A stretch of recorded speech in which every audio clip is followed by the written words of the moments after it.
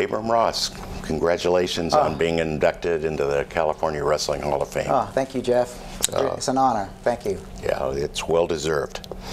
You've been involved in wrestling for pretty much your whole life. 38 years they say, and I'm only 39. How is that? Is that something? Yeah. No, it's getting an early start. I'm not 39.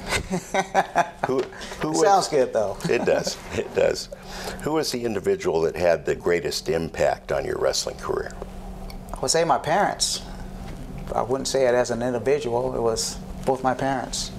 They made a lot of sacrifices for me and put me in a position I'm in right now. Mm-hmm. And how soon did they get you started in wrestling? Well, it wasn't them that got me started. It was me pretty much being a backyard wrestler, right? I mean, watching WWF or whatnot and just doing all that crazy stuff. And I had a coach, Bruce Shelton, who lived across the street from me, and he's like, hey, why don't you go and do some real wrestling? And I always thought I was doing real wrestling, so that's what happened. He showed you the difference. Yes, exactly. Leave it to Bruce.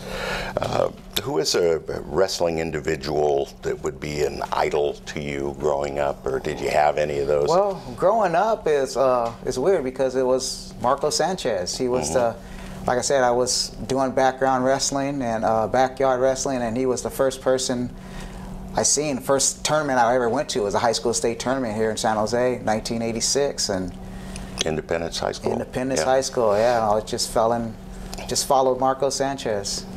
It's a good role model, that's for sure. Which personal attribute do you think has contributed most to your success in wrestling? I'd have to say I never got overexcited about anything. I just had a calm demeanor. Everything was always going to be okay. That's the attitude I went in with, and I still have that attitude today. So it's just a calm demeanor. Just makes a big difference. I believe so. Especially when the lights are on. Never really panicked. That's what it was. Yeah, that's a great attribute. What was your most outstanding memory you had from your career in the sport of wrestling?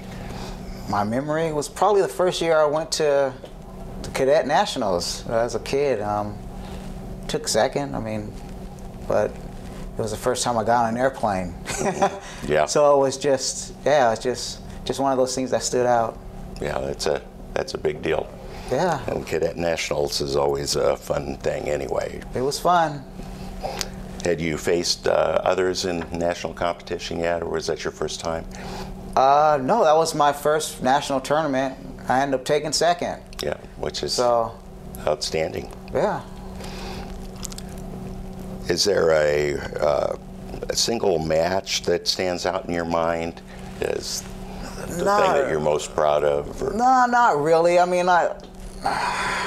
really couldn't even answer that question. There was a lot of matches that I had, and none of them really was at the top of anything. I would just say probably the first time I won a cadet national title.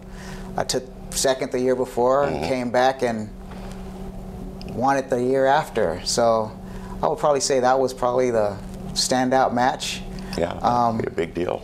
I got lucky and got a fall out of it. So yeah, that's pretty amazing.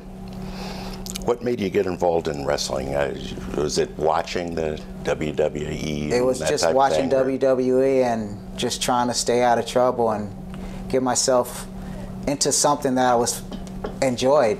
I love to compete, so that was, wrestling gave me an avenue to compete, and a junior high buddy said, hey, let's go wrestle. And I was like, well, okay, I'll join. That got me into wrestling. I've been in it ever since. It's great, and your high school coach, Bruce, is probably just a great mentor for you as well. Yeah, Bruce and Joe Negos, they were great mentors for me. Yeah. If you had the opportunity to start your career over, is there anything that you'd change? No, I wouldn't, because then it wouldn't be the same. Wouldn't be the same. If you change something, it has a different consequence. You go down a different avenue. So, there was some pitfalls and there was some great moments, but like I said, I wouldn't change anything. Yeah, those great moments, even if they're tragic, can be great teachable moments. So I mean, absolutely. I mean, don't you wanna got to eliminate fail those. to succeed. Yep, you sure do. Right. So. Yep. What would you like people to remember about you, Abram? Just a nice person. Nice person. Great to get along with. Like I said, I have a calm demeanor. I get along with everybody. Just a competitor, great athlete, great friend, great husband, great dad. Well, I think everybody's going to remember all of those things for you. And that's all I want to be remembered by. Okay, well, congratulations on being inducted Thank to the you. Wrestling Hall of I Fame. appreciate it. It's an honor. Thanks, Yeah. Jeff. You're welcome.